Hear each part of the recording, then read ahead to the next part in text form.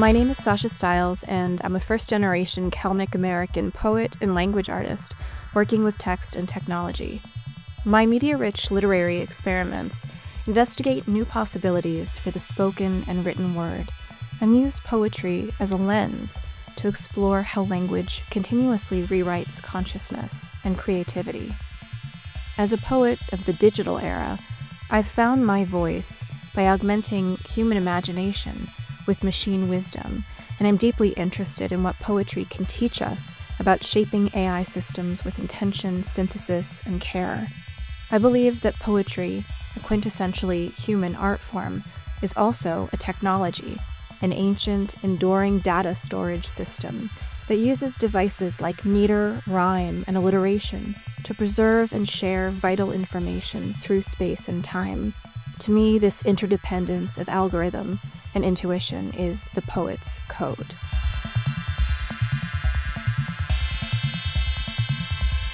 Since 2018, and as a result of the arrival of transformer architecture and the rise of natural language processing, I've been writing with and through artificial intelligence as my co-author.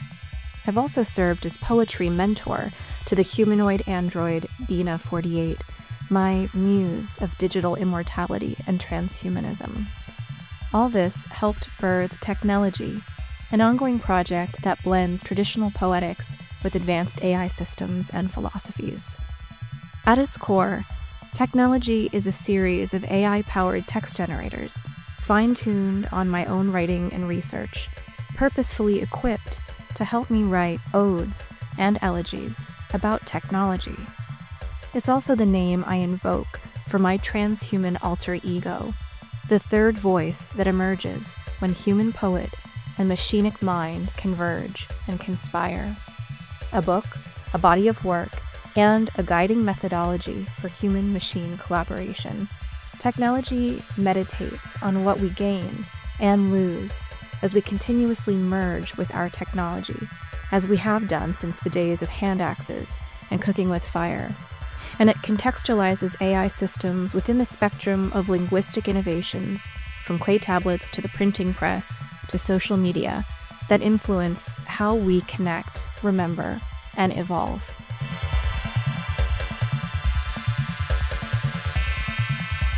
The first time I experimented with GPT-2, I was stunned, but I quickly started to wish for more of a bespoke collaborator.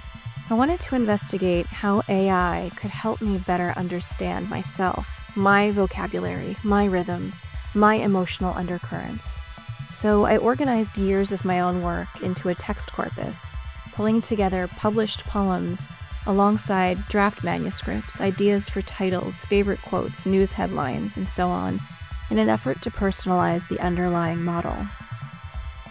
I think of Technelegy and its complex sets of human and synthetic data, its evolving interfaces, as a new genre of literature, the ars autopoetica, raising questions about agency, originality, authorship, and readership. I find it surreal and exhilarating to be a poet who writes not just poems, but poets.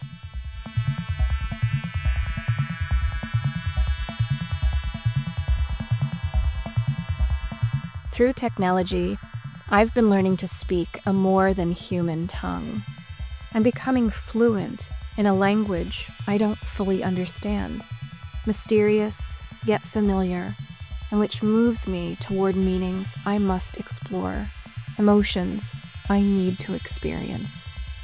This resonates powerfully with my identity as the daughter of refugees and nomads, raised on the echoes of a fading Kalmyk dialect.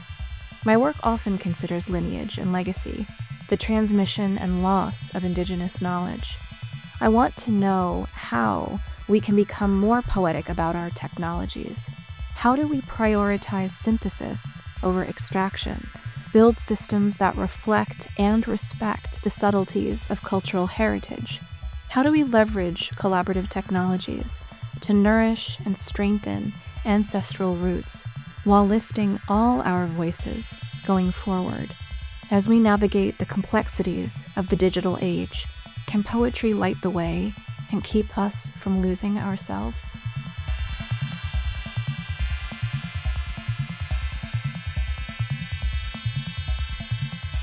I'm fascinated by what the advancing forces of generativity, from language models to blockchain, equip us to access and express. Poetic language has always augmented our humanity, and I like to think that the AI-powered muse will help us compose poems we can't yet write, become even more human than we, the ancient earthlings, can dream.